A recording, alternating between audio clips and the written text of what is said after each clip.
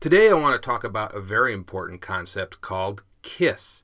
And no, I don't mean kissing, guys, sorry. It stands for Keep It Simple, Stupid. Now, some of the best developers in the world will tell you that the reason that they're so good is because they follow that very simple methodology. Keep it simple, stupid.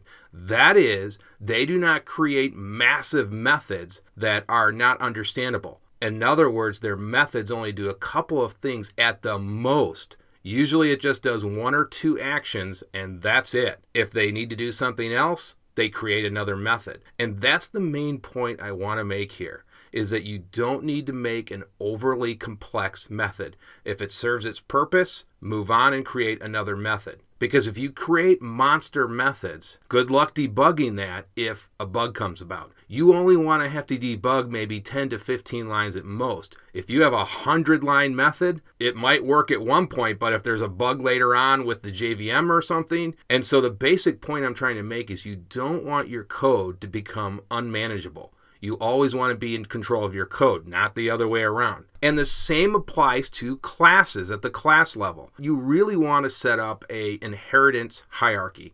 So you want to use interfaces and abstract classes to the maximum benefit. You don't want to have a bunch of classes that are unrelated to each other because you won't really know what's going on. You won't understand the relationship between those classes. You don't have to write overly complex code to accomplish the goals that you want to accomplish. So that is the main point I wanted to make. So I thought we'd take a little bit of a break from coding if you've been following the entire series. In the next video, we will start to do some interesting stuff.